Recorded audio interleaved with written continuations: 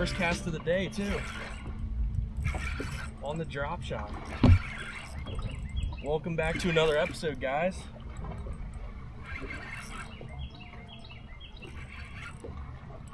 All right. So we're back on Lanier. Over the weekend, I went up to Chautauqua for the first time. Real cool lake. Tons of spots in there. One of the downsides though is I broke my trolling motor. So my trolling motor's acting up. I got my, I did my 100-hour maintenance yesterday. So this is my first time back out here in like 4 days. There's a good fish on a drop shot right there. But yeah, Chautauqua was a great time. Looking forward to getting back up there. Gonna upgrade this trolling motor here soon, so I'm gonna get this rebuilt and keep it as a spare, maybe sell it. But beautiful fish to start the day right there. Starting to feed up after the spawn. His tail's still a little bloody. Thanks, buddy.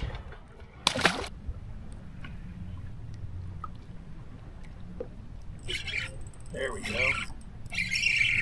Got another one out of another brush pile. Oh, he came off. He came off. That's all right.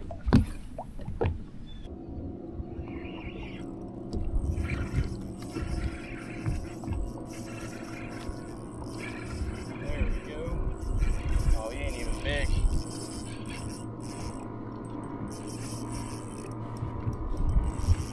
Hopefully this guy stays pinned.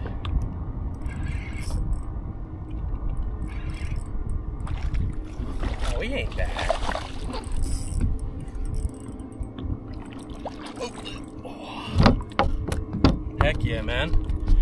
Another drop shot fish. I've been putting this drop shot to work along with that 100 swim baits glitch lately. I haven't been getting a lot of topwater bites, but man, this guy's teeth are sharp. Nice spot right there. Thanks, buddy. There we go.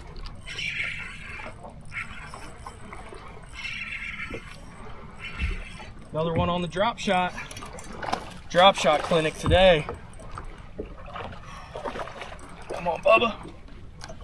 So how I'm catching these fish with the drop shot in this brush is I actually, I don't know what a lot of guys like to use, but I feel like a majority of people go like 1/8 to 1/4 ounce weight. And I actually like using 3/8 of an ounce. So I get a quicker fall, so it's almost more of a reaction bite out of these spots in this brush, especially when they're grouped up, because if they're in a group and something shoots by them real quick, they get super competitive and they lash out at it. And then I also like to use heavier because if they don't bite it on the drop, then I'll pop it real fast through that brush pile, and usually that can trigger another bite.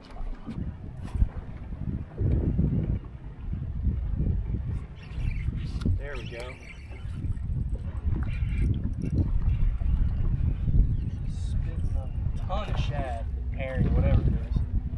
What's up, buddy? Oh, no. Line snap, but it kept him from falling out of the boat. Gonna retie, but just a little dude.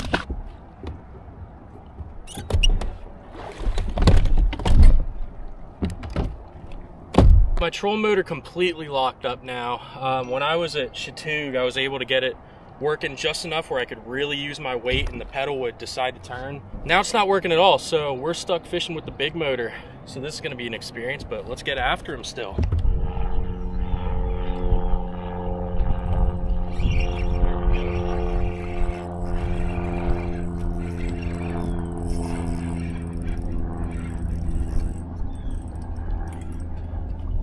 Drift into that pole. I gotta start my motor now, move back.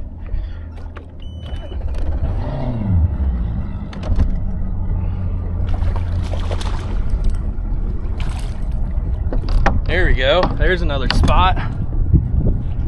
Nothing big, but I ain't complaining without a trolling motor, so.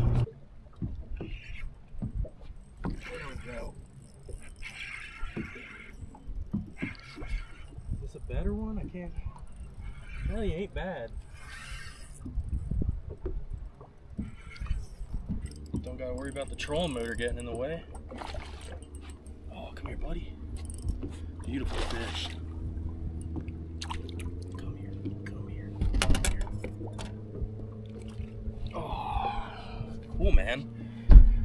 Another drop shot bass right in the snout, courtesy the Gamakatsu.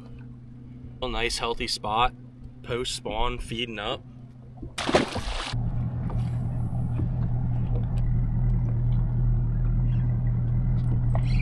There we go.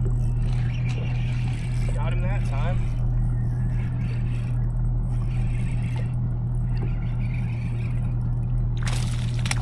Is that a largie? I didn't get a great look at him. Oh yeah, got a largie, let's go. Largie on the drop shot off that dock. Cool. Heck yeah, man.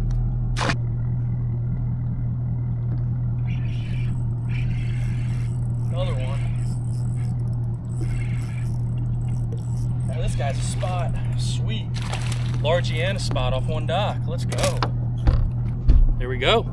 Thanks, Bubba.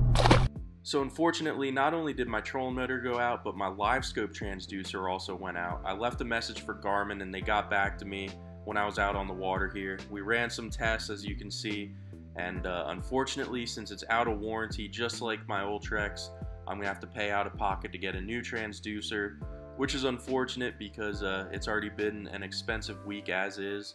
But it's all part of fishing. It's all good. We'll get back out there. But I appreciate you guys tuning in and watching. If you're new here, make sure you subscribe and check out some other content. But I'll see you guys soon. Later.